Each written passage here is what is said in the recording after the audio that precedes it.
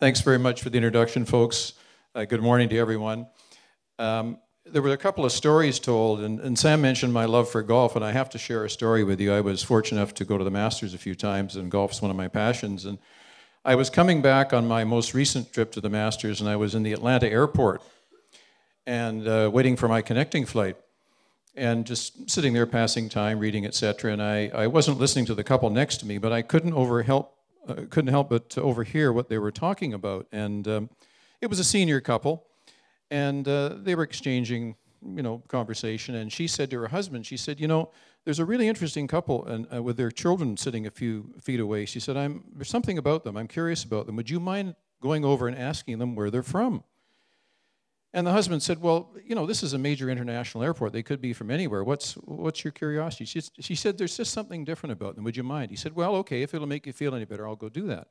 So he went over and approached the gentleman and said, you see my wife over there? She's very curious by nature. And if you don't mind me asking, where are you and your family from? And the gentleman replied, Saskatoon, Saskatchewan. He said, great, have a wonderful trip. Enjoy yourself. Sorry to bother you.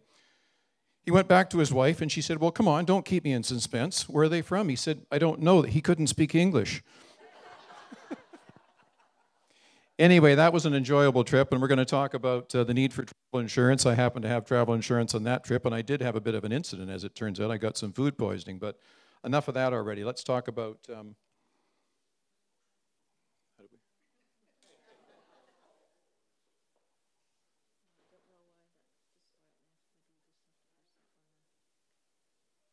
This is what we do to go forward? No, you just have to click on that. Just click.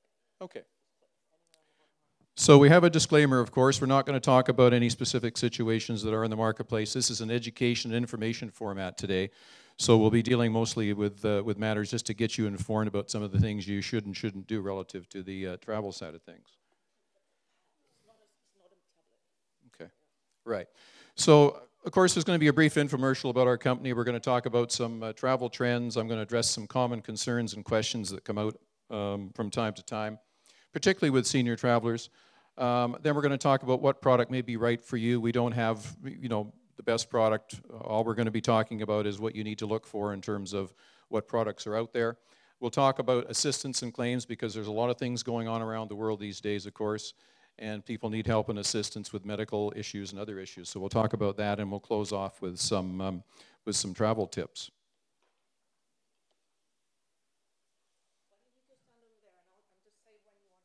Okay, okay. Sounds good. Sounds good. Nice to have an assistant.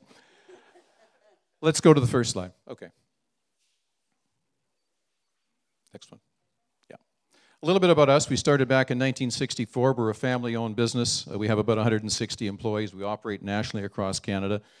It was conceived by Herb and Georgina Robinson at their kitchen table in February of '64, and since then we've grown extensively. We have 175 employees now all across Canada with offices in the major cities across Canada. And all we do is specialize in travel insurance, nothing more, nothing less. And some of our major partners you would know, by way of example, BCAA is far and away our largest partner. Coast Capital, London Drugs, just to mention a few. So we specialize in travel, and that's all we've done. Our headquarters are here in Richmond, British Columbia, and we've operated there ever since our inception. We're very involved in Make-A-Wish. We insure the travelers, obviously, that go on our Make-A-Wish. We've contributed over $1 million to Make-A-Wish, so we're very, very community-oriented, and of course, being a family business, the families that own the business are very concerned about other families, so we're very proud of that. Let's talk a little bit about some of the travel trends that are out there. Of course, with the Canadian dollar being what it is these days, it's discouraging a lot of travel to the United States. People are going to Asia and the South Pacific a lot more. Certainly Europe, although there's some things going on there right now that are undesirable for some folks, particularly in Paris, of course. And the Caribbean and Mexico have dropped off a little bit because there's been some rather unsavory goings-on down in Mexico from time to time, although I was there in the early part of the year, and I had no concerns whatsoever. So I think there's some perhaps misconceptions about Mexico. It represents some tremendous value the way the peso is compared to the Canadian dollar. Here's a survey from G Adventures showing the top travel destinations. You'll notice that Madagascar's in there, Iran, South Korea being number 6, and that's South Korea, of course, not North Korea, along with Bhutan and Montenegro. And I had the good pleasure of going to Montenegro about 3 years ago, which was most unusual, I have to say. As far as travel trends are concerned, Vancouver, of course, is a very popular destination, as is Canada, because we're celebrating a big birthday, of course, coming up. And the New York Times and Best and Lonely Planet have voted Vancouver and certainly Canada as the top destination. So we're going to be seeing a lot more people in our country as we go forward to that birthday. Some more statistical stuff. We welcomed over 20 million international tourists. As far as the visiting family and friends, that's going to be going up as well. And we had visitations bump up in 2017, and we anticipate that to go up by 10% as we go forward. So it's a popular destination. Now let's talk about the people that have purchased coverage. And a lot of you out there I know have traveled extensively and do purchase coverage, and some don't, and that's your choice. But you notice that in 2016, about 78% of the population, almost 8 out of 10 people, have purchased coverage. That leaves about 20% not covered, and then I'm not sure about that group says they're not sure. I don't know who they are, but they might need some psychological help. In any event, I'm concerned about the 20% that are not covered, because there's some real landmines out there they have to be aware of, and we're going to talk about some of those things. 37% claim they're unaware of the risk. Well, that's almost 4 in 10. With all the information that's in the media today and all the stories you hear, it surprises me those numbers are that high. The 28% say it's too expensive. Well, is it really? If you break it down to a cost per day or as a percentage of your trip, is it really that much? What's the option if you don't have coverage? Okay, and we'll talk about that. We have trips for 1 night or 2 nights, and then somebody apparently forgot it was too inconvenient. Well, it's pretty convenient these days. You can even purchase product online. If you're at home in your pajamas at 10 o'clock at night, you can purchase product online and be covered within a matter of minutes. Okay, next slide. So let's address some of the common questions and concerns that come up out there. There's a lot of confusion, misconception about things, and I'd like to address some of those now. Okay? So why is it important? Well, I talked about food poisoning I had when I was down at the Masters on the way home. It could be a dental cavity, it could be appendicitis, it could be something very minor, or it could be certainly something very major, and you really have no control over these things. So there's medications and conditions and all sorts of health issues we have to be aware of. So what if emergency happens in the United States? And we know that is far and away the most expensive place to have medical coverage. You could be looking at anywhere from $10,000 to $20,000 a day if you're hospitalized in the United States. Okay? So $12,000 a day US, that's after-tax money, of course, and $12,000 is what, 50,000 Canadian, I guess? Something like that. And I want to speak to an air ambulance back to Canada. We just dealt with a claim not too long ago, and it happened just across the border here in Point Roberts. A gentleman in his late 50s went for a bicycle ride. He's a very healthy individual. He crossed over the border in Point Roberts. He had one of our coverages. And he got from about here to the end of the room, and he had a cardiac arrest and fell flat on his face on his bicycle. Now, we had to airlift that individual to St. Joseph's, which is one of the best intensive care cardiac wards in the United States in Bellingham. So for starters, that was $23,000 just for opening. He spent 8 days there in intensive care, and the bill was $335,000. So anybody who says that I'm close to the border, maybe I'll just drag myself back across the border into Canada, is just not reality. That individual collapsed and fell on his face. So it was $335,000 for an 8-day stay in Bellingham. Okay, so that was right close to home. Next one, please. Yeah, we paid that claim entirely. That was a fully payable claim on our part. Yeah, they couldn't do that, unfortunately. Yeah, it had to be taken care of in the United States. We just were not able to get him across the border into Canada because of the time sensitivity. It was a very urgent and very dire situation. Okay. So, but I'm covered by the provincial health plan. Well, we are, but we maybe not realize just how little the coverage is. Next slide, please. Here's an example of a provincial health plan, $75 a day. Well, that's a little bit less than $12,000 a day, isn't it? So who's going to make up the shortfall? $28 in change paid toward doctor's fees, and ER visits are not covered at all. So I think you can do the math on this. It's a very expensive proposition if you don't have coverage, and I would not rely on the provincial government. If you go onto the MSP website, you'll see what they say about about out-of-country medical coverage. They strongly recommend supplemental coverage, both on the MSP website here in BC, and I have a publication over here from the Department of Foreign Affairs and International Trade that speaks to the need for it as well. So both provincial and federal governments are saying you should have coverage, so we probably want to heed that information.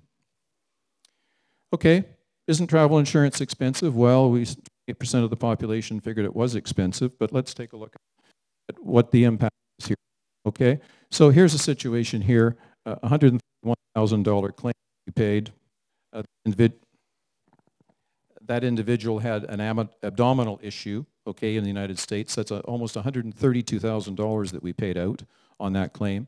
And our provincial government was very generous. They put $722 towards that. So if you're not covered, where are you going to come up with the additional $131,000 to pay for that claim? It could have a significant impact, particularly in your retirement years when travel is one of the top 5 areas of interest in retirement, okay? Well, I'm healthy, I never get sick. Well, famous last words. It may be somebody else in your family, it may be you, but sometimes we have no control over those. It could be sickness, it could be accident, it could be injury.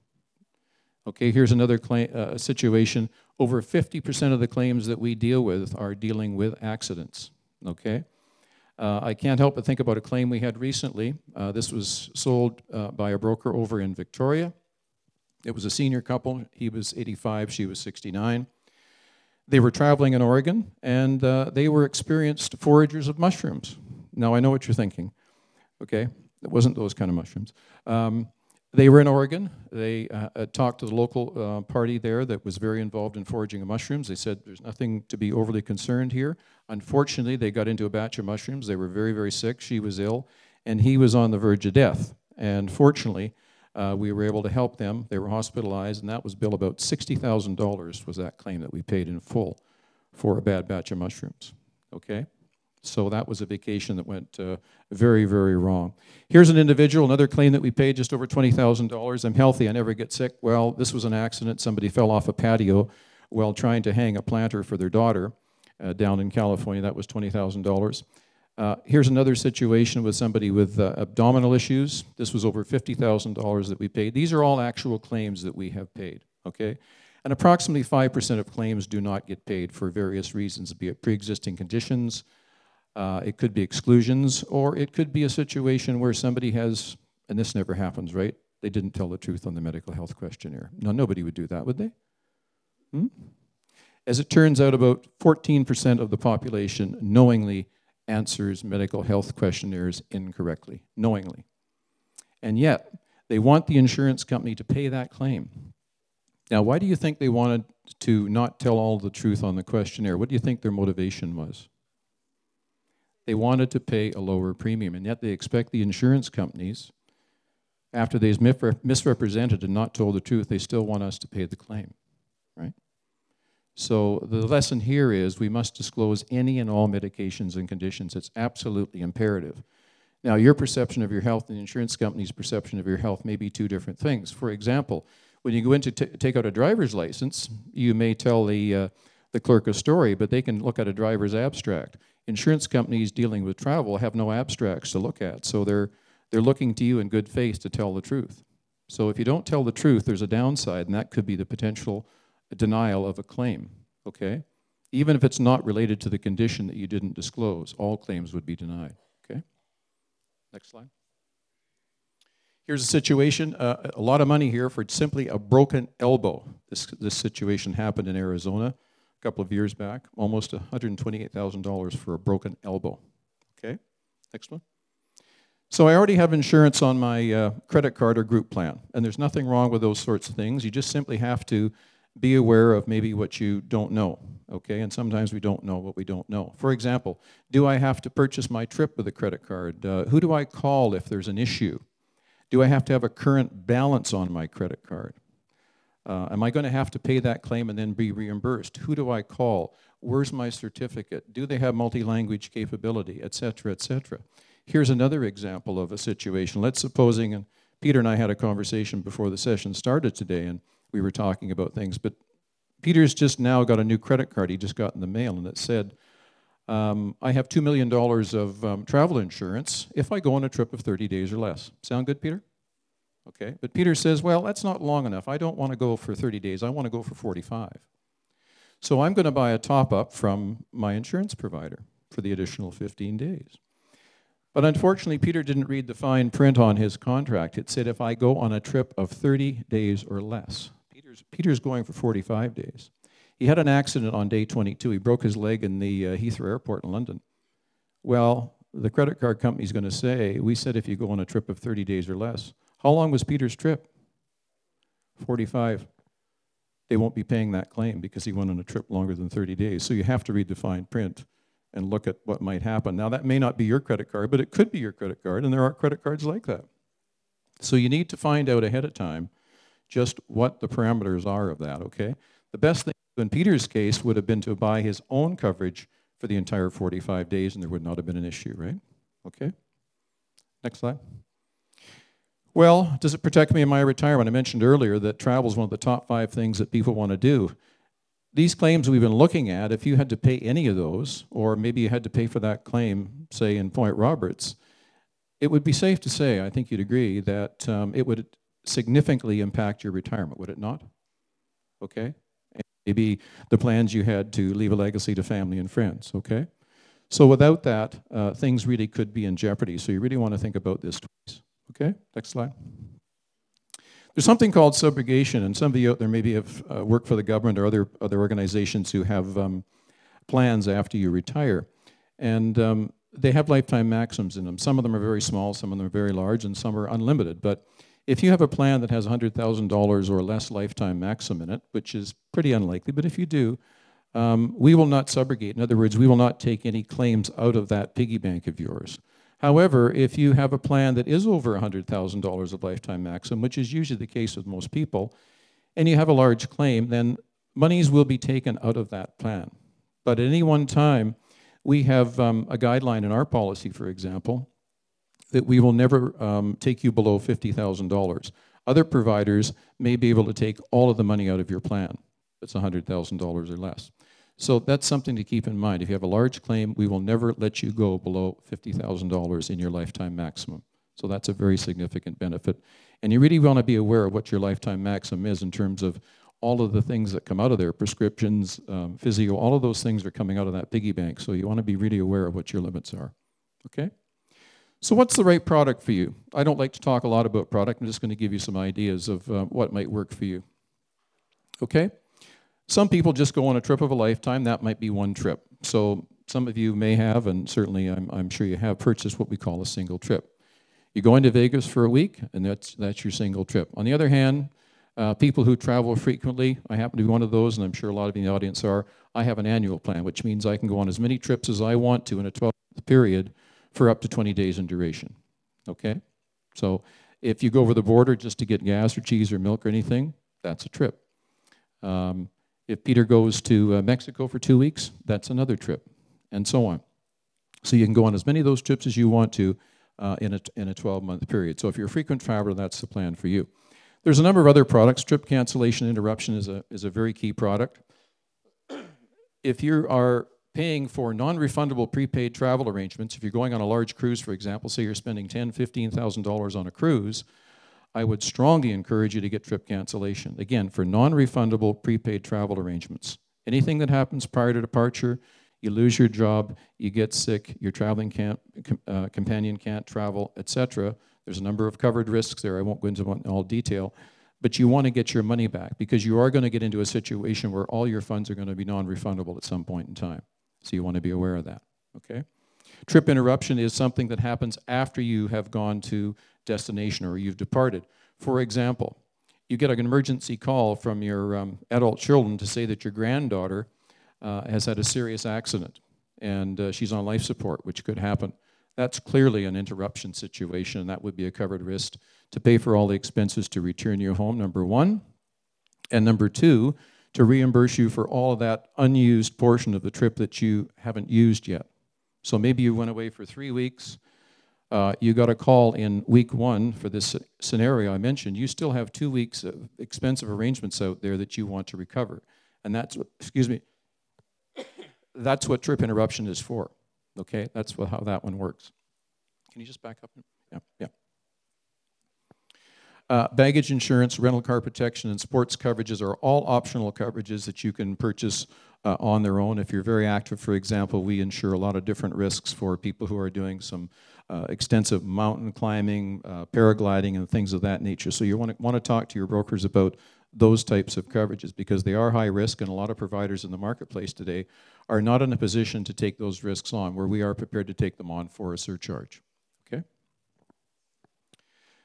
There are other plans that are available, package plans are available, but we have no age limit. For example, you can be 9 or 99, that's fine. Of course, the 9-year-old is going to pay a lot lower premium than the 99-year-old, obviously. Okay? You can purchase it in your home province, and it pays, again, over and above the provincial health plan. And one of the things you really want to bear in mind here, of course, is two things. You cannot have a terminal condition, which means you have a life expectancy of 12 months or less. You will not be able to purchase coverage. So if somebody said, well, you know, I've been diagnosed with pancreatic cancer, I have 8 months to live, I want to take my grandchildren down to Disney World, it doesn't matter. You have a terminal condition and you cannot be issued coverage.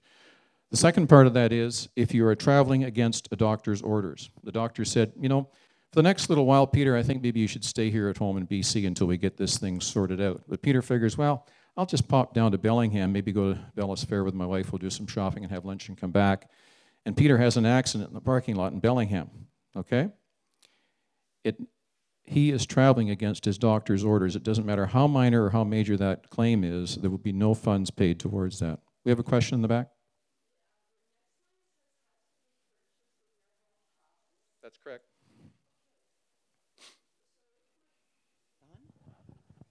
If my mother is with me now in Vancouver and she's visiting from Montreal, yes, and we decide to go to Bellingham for a weekend, how can she purchase travel insurance? Well, in our particular case, and I can only speak to ours, she would have to go through a local broker here. The local broker is not likely licensed in Quebec, so they would have to put it through our call center since we are licensed in all jurisdictions, and we would process that through our broker since we are licensed to do that.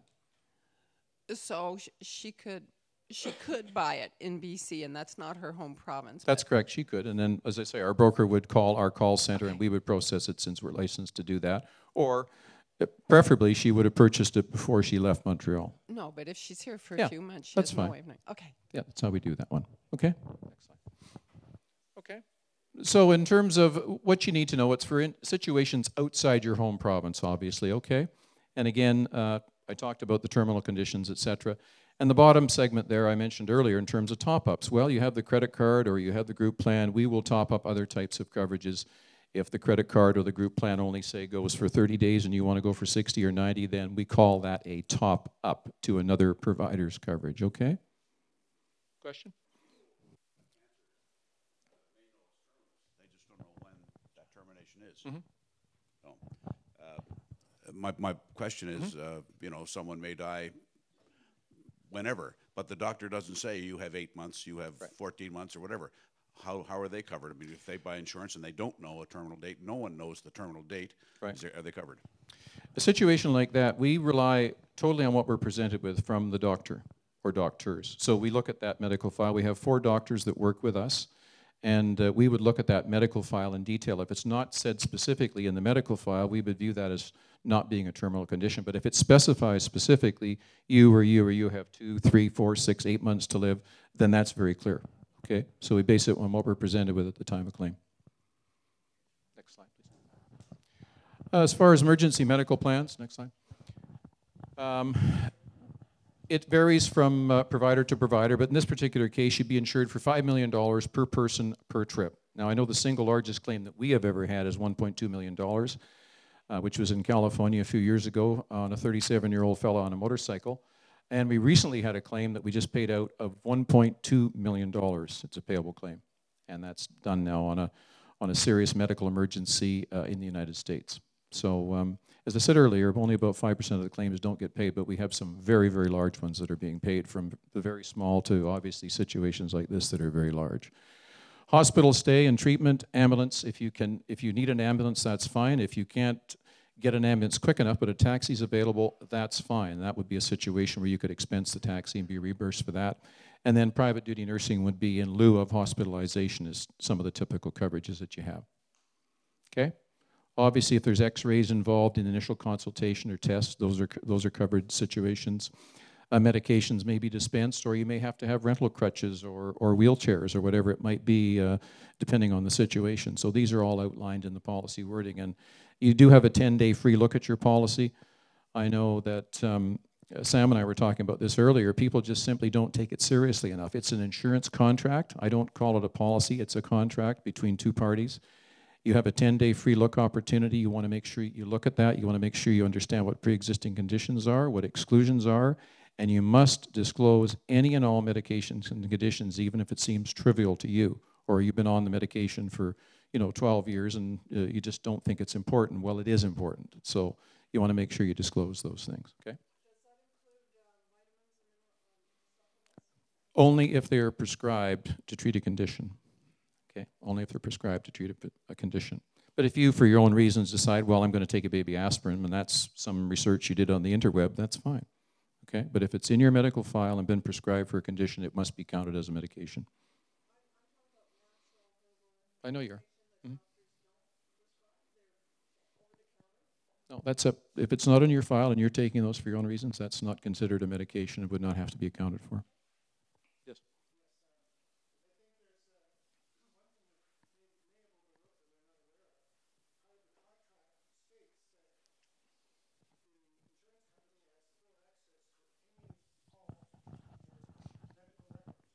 That's correct.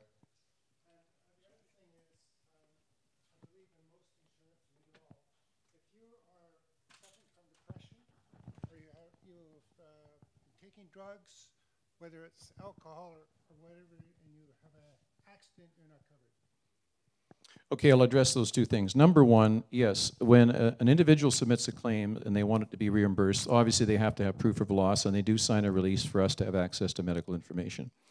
And as I said earlier, we're not looking for a way to deny a claim. We get audited. We have two providers we deal with, Industrial Alliance, who you may know here in Vancouver, and Lloyd's are our two insurers. We get audited every year. Okay, so we do have to do diligence on a file. We're not looking for a way to deny a claim. We're simply going to verify, do you have pre-existing conditions? Have you told us that you're taking the right number of medications?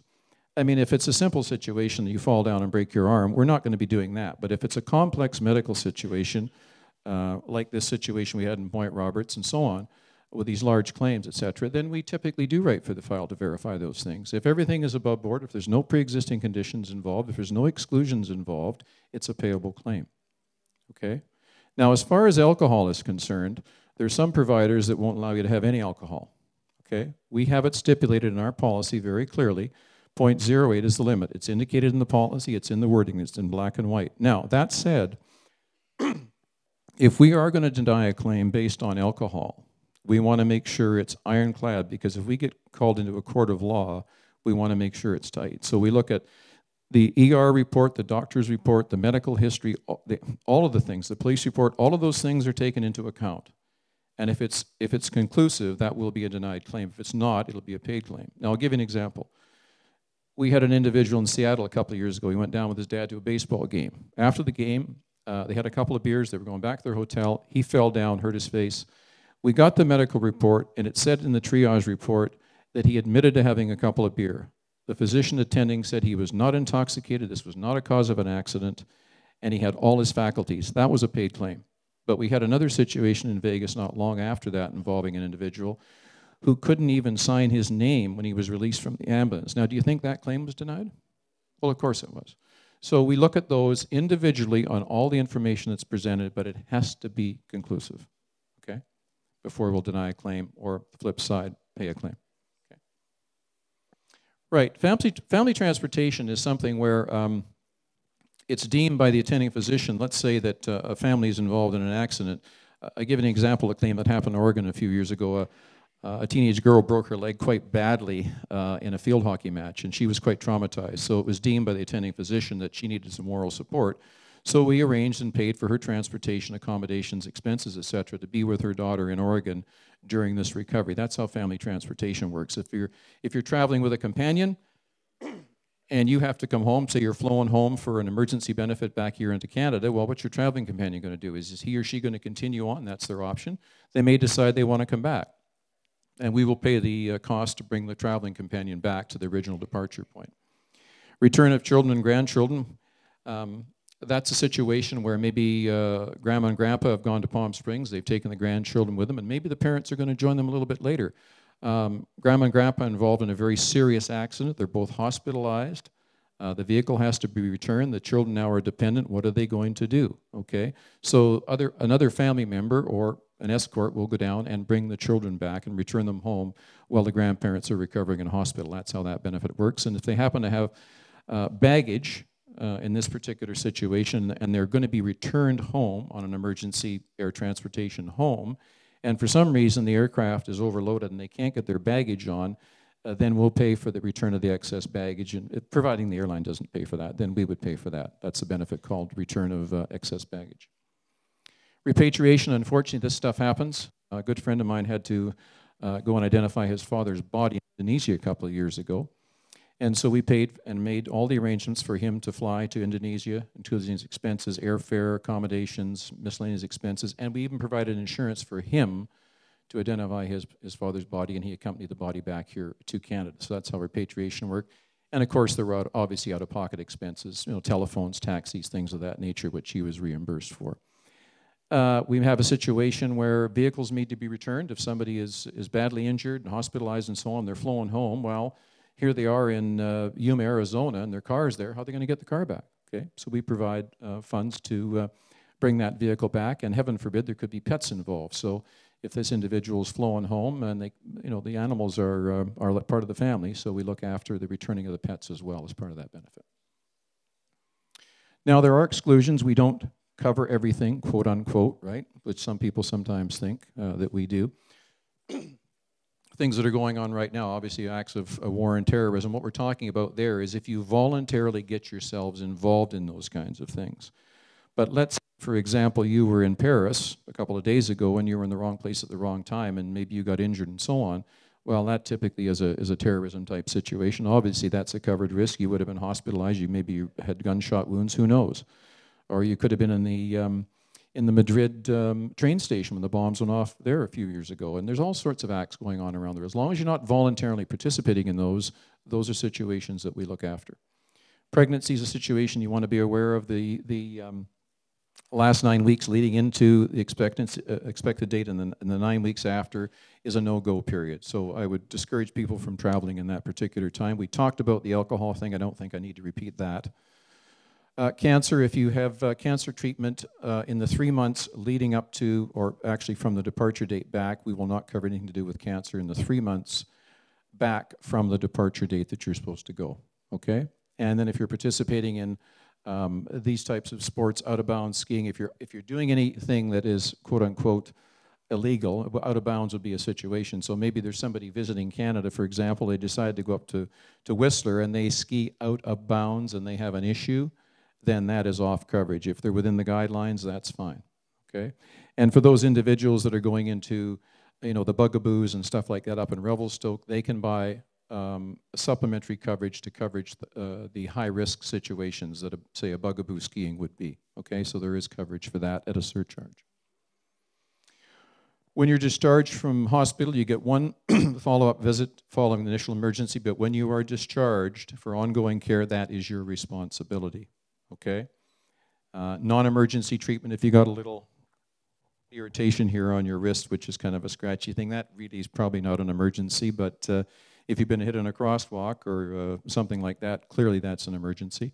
Regular checkups, obviously, we're not on coverage for that because this is access to other plans, right? It's for acute, sudden, and unexpected emergencies, not routine care. So if you're in Portland and you're on a wait list and you say, gee, can you have a look at that hip while I'm here? Or maybe can I, I don't have a family doctor, can I have a physical while I'm here? Those sorts of things would be excluded from coverage, obviously, okay?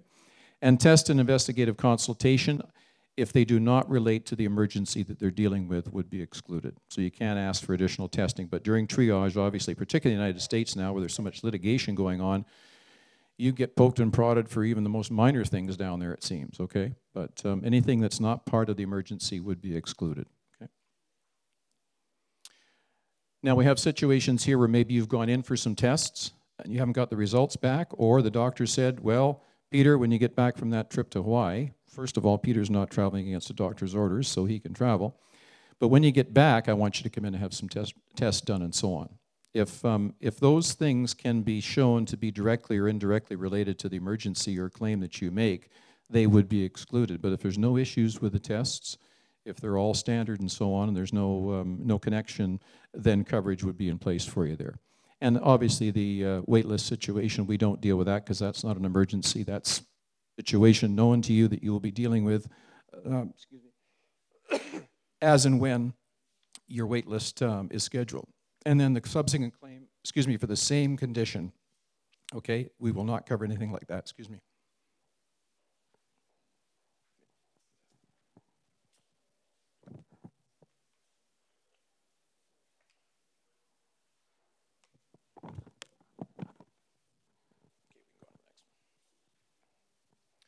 Okay, this is an area that I mentioned we have to be really cognizant of in terms of pre-existing conditions, exclusions, and medical questionnaires. So for example, a pre-existing condition, be it dental or medical, is a situation known to you prior to the departure on your trip. Again, it's known to you. Remember, coverage is for acute, sudden, and unexpected things. So you really have to be on top of what a pre-existing condition is, okay? And a lot of carriers, and I can only speak for ourselves, will cover pre-existing conditions, and it depends on a number of things. First of all, how old are you? And the older you get, the more stringent it becomes for stability periods for us to cover pre-existing conditions. How long is the trip going to be? Because it's proven, and our claims experience show this, the older you are and the longer you go, the incidence of claim is much higher and much more expensive, okay? And lastly, the stability of that condition. If it's only been stable for 2 days, that's not very good. If it's been stable for 2 years, that's a lot better, because Peter and I were talking about this a bit earlier, okay? So for example, this is just a general guideline. The people that you work with, the carriers you work with could be different, but I'm just going to give you some examples here. If you're 59 and under, you're going on a trip of 35 days or less, we'll cover pre-existing conditions, providing there's no symptoms 7 days prior to departure, other than a minor ailment. Now, a minor ailment would be you've got a fungal infection under your big toe.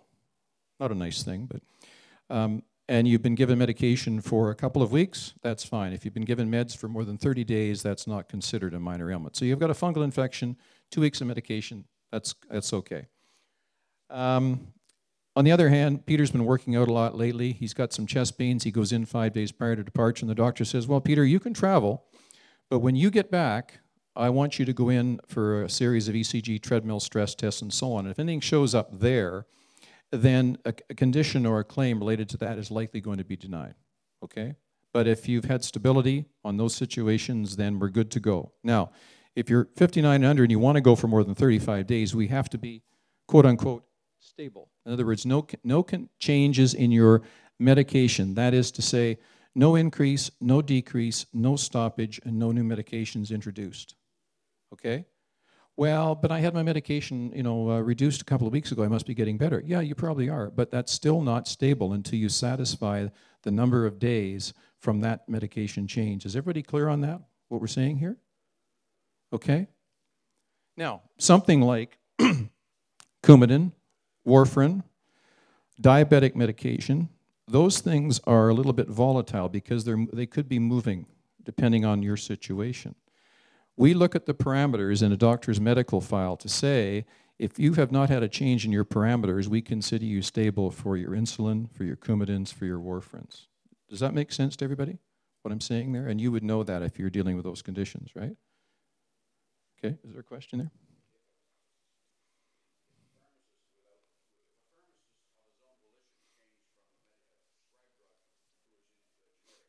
Is that considered a change because the doctor hasn't changed the prescription? That is not a change. It's in our wording to say that going from generic to brand or vice versa is not an issue. Okay, and it's spelled out clearly in the wording. Did you have a question here? Okay, good. No. And as you can see, this group, the 60 to 74, the stability period required is 180 days, basically 6 months. So you went on blood pressure medication 2 months ago. You're going on a trip next week. Are you stable if you're 63? You're not, are you? Okay. And then if you're 75 and over, you've had to have 365 days of stability. Well, you need to be stable for 365 days. Again, increase, decrease, stoppage, or an introduction of a new drug.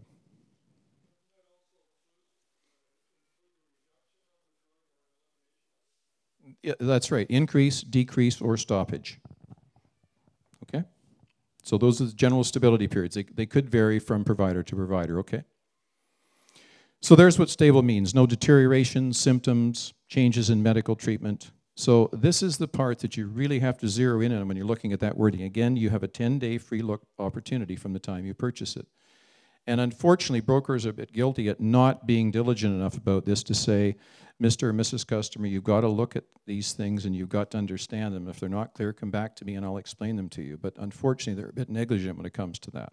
Okay, next. There are medical health questionnaires out there. I alluded to the fact that 14% of the population is not answering them properly or knowingly answer them incorrectly, and we know the reason for that. Next one. So what we're really saying here in our particular group, typically it's 60 and over. Some carriers have a litany of questions. Others have very, very few. But the point is you must disclose, depending on who you're dealing with, any and all of those medications and conditions, because they may, and a lot of occasions, they will write for the file to verify those medications. And if you haven't fessed up and told the truth, it will be a denied claim. Okay? So be very, very aware of that. Okay? And the healthier you are, obviously, the lower the rates are. Okay? Next. Now, we are unique in the marketplace, and this is not an infomercial, but I think it's important to mention. If you do for some reason misrepresent, for example, this lady here said in her application she was taking 2 meds. We found out when we wrote that she was taking 4. Okay. The total amount that we paid out in this particular case was $52,000, but she's going to pay the first $15,000. Do you think that's a pretty fair soft landing? Or would you rather pay the whole amount of some, $67,000? So we're the only one in the industry that has a soft landing if you do misrepresent. This is assuming it's a payable claim, of course. But let's assume it's a payable claim. In this case, it was, and this is an actual case, where the insured had to pay the first $15,000 US deductible because they did not answer the questionnaire properly. They misrepresented. So they were responsible for $15,000 and we paid the remainder. And I've seen them in excess of 6 figures.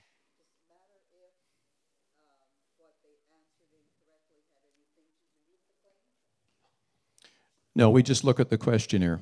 We simply look at the questionnaire, and if it is not answered correctly, whether it's relevant to that claim or not, the whole issue is the claim payable?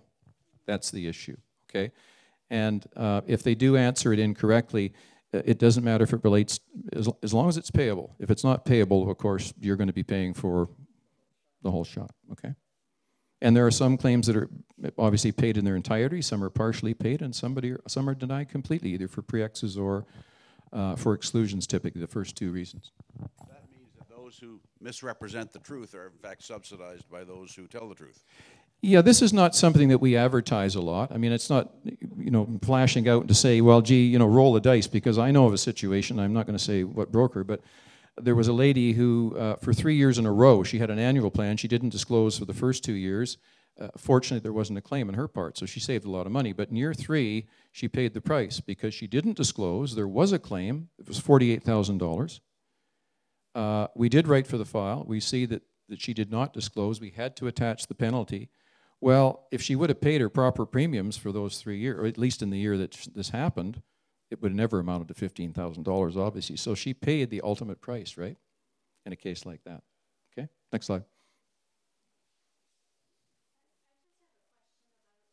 Having supplemental treatment like acupuncture, chiropractic, that sort of thing. Do you have to disclaim that or claim? Yeah, whatever. Well, it all depends on the nature of those questions. We talk about medications, and it says for which do you have any? Are you taking any medications for which you are currently receiving treatment? We need to know what those are.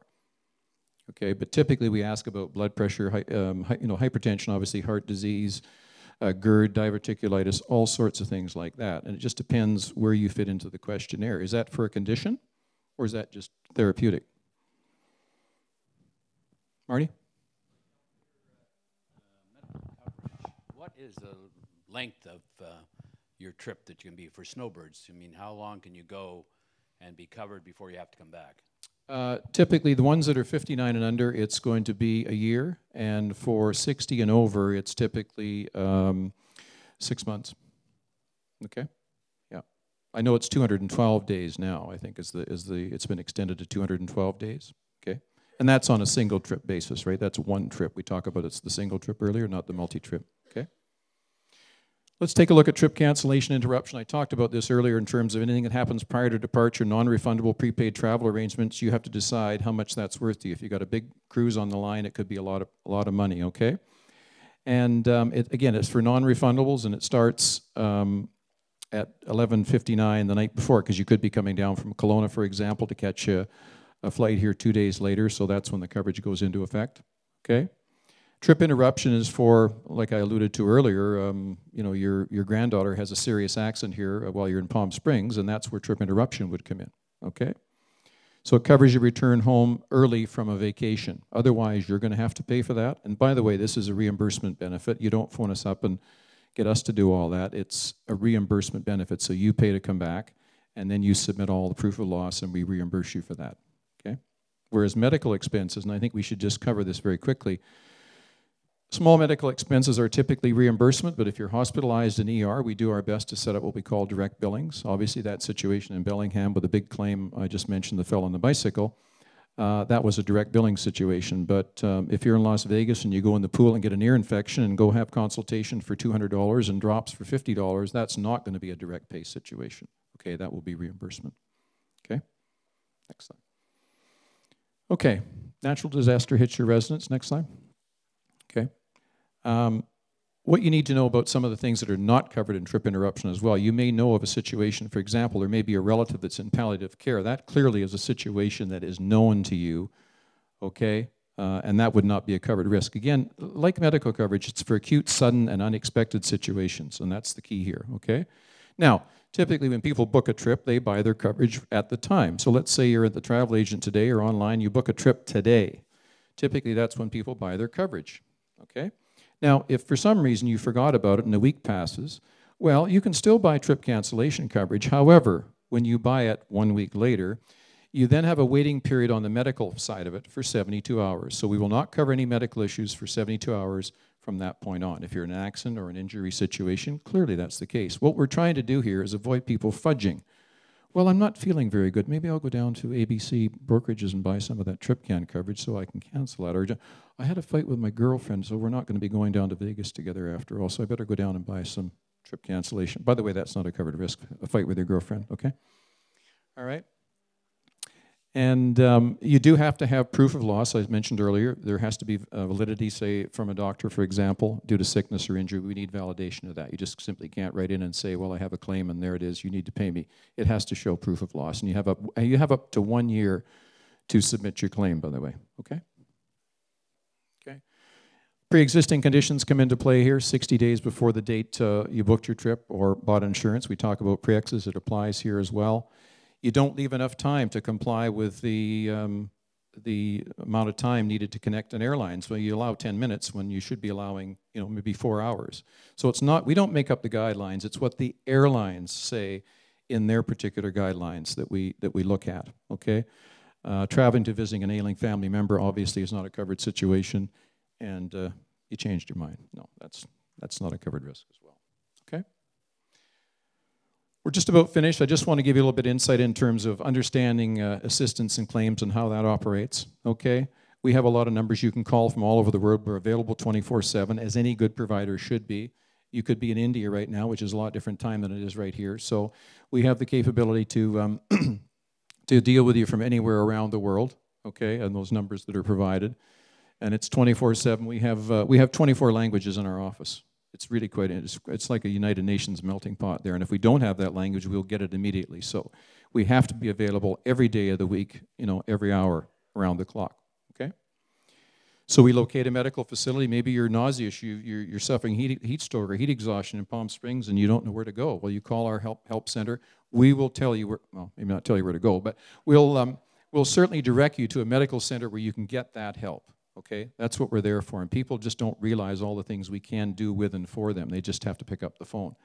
We monitor that medical care. We approve those procedures with our 4 doctors. We keep the families informed, and we dialogue with them all the time to let them know what's going on because emergencies are happening all over the world, and some are serious and some are not so serious. Okay. We help with visa stuff. We suggest you work with us in terms of the consulate. And if there are situations from time to time where you get into some squeaky legal stuff, and people have been, held in countries. I know of a situation in Mexico we had to get involved in. And there's a party we work with out of New York that intervenes and helps with that legal stuff that you sometimes don't think of. Okay, you could be detained for whatever reason. Okay. Information from the family doctor that we're going to need to adjudicate that claim is another thing. We pay all the medical providers I mentioned as best we can if it's a large claim, of course. And I talked about the other ones. And then we subrogate with the government with credit cards, MSP, group plans. Okay? We're paying the bill, basically. Let's assume it's a covered claim. We're going to pay the bill, and then we're going to have to go subrogate with credit cards, with employer plans, and MSP to recover all that money. Now, we don't get a lot from MSP, as you saw in some of the claims examples. Okay?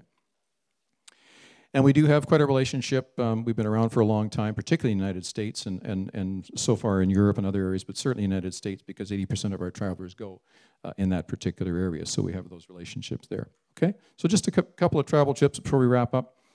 Go ahead. Don't forget, these things in terms of your medicine cabinet. Don't assume high blood pressure doesn't matter when you're buying a policy. I talked about that earlier. It's all about full disclosure. Visit the doctor, get those vaccinations, and make sure you keep that policy somewhere handy nearby if you've got to call us. Don't put it in your baggage, whatever you do. Okay. Find out when that coverage expires. Make sure you're aware of that. You can call in for extensions, providing you haven't made a claim or intentions of claiming. They're likely to extend that. Go to the travelgc.ca website. There's a piece in your material there that I provided.